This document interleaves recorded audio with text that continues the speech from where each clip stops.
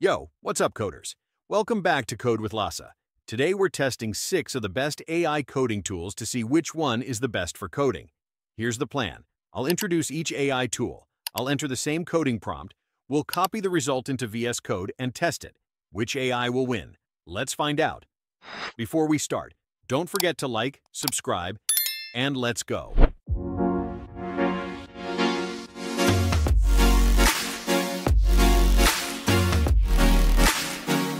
GitHub Copilot. Alright, let's start with GitHub Copilot. This is built into VS Code and works like an AI pair programmer. It suggests code while you type. If it works well, it could save a lot of time. I already have Copilot set up, so let's test it. Now, I enter my prompt. Okay, Copilot is thinking. Let's give it a second. Alright, got the result. Now, I'll copy the code, paste it into VS Code, and run it. Wow! This is actually a complete and structured web page. It even included some basic styles. Copilot is off to a strong start, but let's see if the next AI can do better. Claude AI. Next up, we have Claude AI by Anthropic. Now, Claude is known for being great at explaining code, but how well does it actually generate code? Let's find out. I enter my prompt.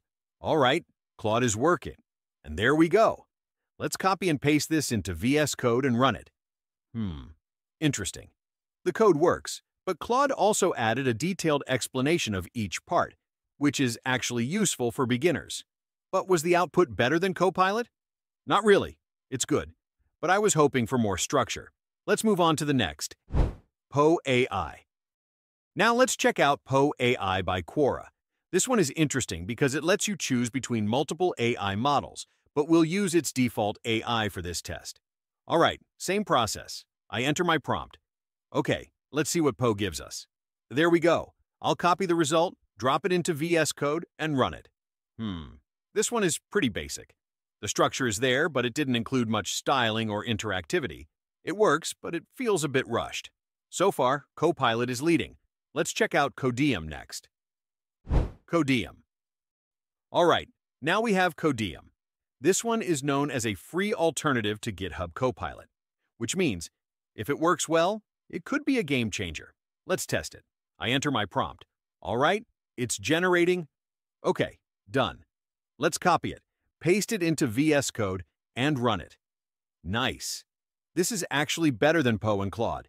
It included some extra styles and even a bit of JavaScript interaction. Not bad for a free tool. DeepSeek AI. Now we're testing DeepSeek AI.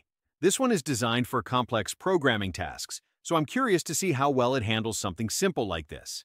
Let's enter the same prompt. It's thinking. And there we go. Time to copy the result, paste it into VS Code, and run it. Okay, this one is interesting. It actually structured the code really well, almost like a mini framework. But was it better than Copilot? Maybe for advanced users. ChatGPT. Finally, we're testing ChatGPT. This AI is already popular for coding, debugging, and explanations. But how well can it generate an actual project? Let's enter our prompt. All right, ChatGPT is thinking. The result looks detailed. Let's copy and paste it into VS Code and run it. Wow, this is probably the most complete version so far. ChatGPT even added comments and a proper structure. It's definitely one of the best in this test. So, which AI coding tool is the best? If I had to pick one for daily use, I'd probably go with GitHub Copilot or ChatGPT. But if you're looking for a free option, Codeium is definitely worth trying. Which AI coding tool do you use the most? Drop a comment below. Want more AI coding videos? Smash that like button and subscribe. Thanks for watching. See you in the next one.